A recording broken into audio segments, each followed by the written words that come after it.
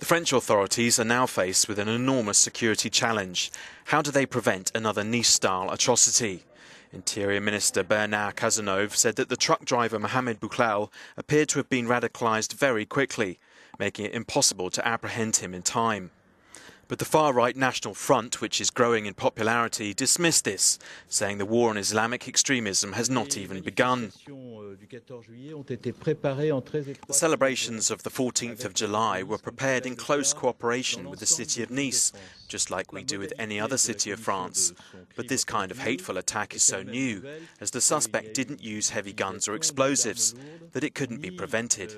The terrorists are trying to divide us, because it fits their objectives after the attack. Et que nous diviser après qu'ils nous ont frappés serait une manière d'accompagner les objectifs qu'ils poursuivent. According to a recent Europol study, some 80% of Islamic State recruits have criminal records, and some 20% were diagnosed with mental health issues.